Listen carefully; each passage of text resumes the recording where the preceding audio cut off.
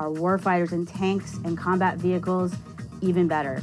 And wait for it, it's foam. That's right, you heard me correctly. This new material is foam that'll provide much better and even lighter protection for our warfighters. It's gonna do 3 or 4 main things that I'm really excited about. But first of all, I'm sure you're wondering, what is this foam? What does it look like? Let's take a look at it now. We're looking at it up close, so it doesn't look like this when you're looking at it with your naked eye. So it literally is metal that is foam.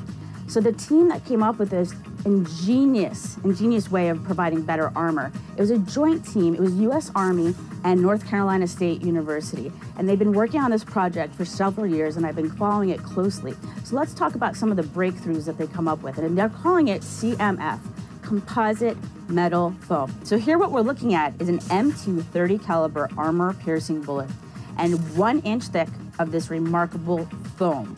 We're watching a bullet with 2,780 foot-pounds of energy, and this is what happens to the bullet on impact.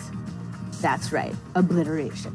The second thing I'm excited about is better protection for our warfighters in the war zones from the invisible threat of blast. Now, what do I mean by that? So if an explosion, as you're traveling through the war zone, and if explosion goes off near the vehicles, the warfighters inside will be better protected from those shock waves. The third thing I'm excited about is the heat resistance. So this foam will better protect the warfighters inside should they need to dismount. There's this thing called cook-off. We want to prevent that, right? So the heat will travel more slowly and give the warfighters inside the armored vehicle more time to get out to safety. The fourth thing, very important and also very exciting, is weight. Now that's like, oh, what's so exciting about that? It is incredibly important. What's so exciting about this is it's significantly lighter with better protection. In fact, it's 2/3 lighter for the same or better protection than the traditional armor that we're using on our vehicles right now. Let me just give you one example, right? Practical stuff.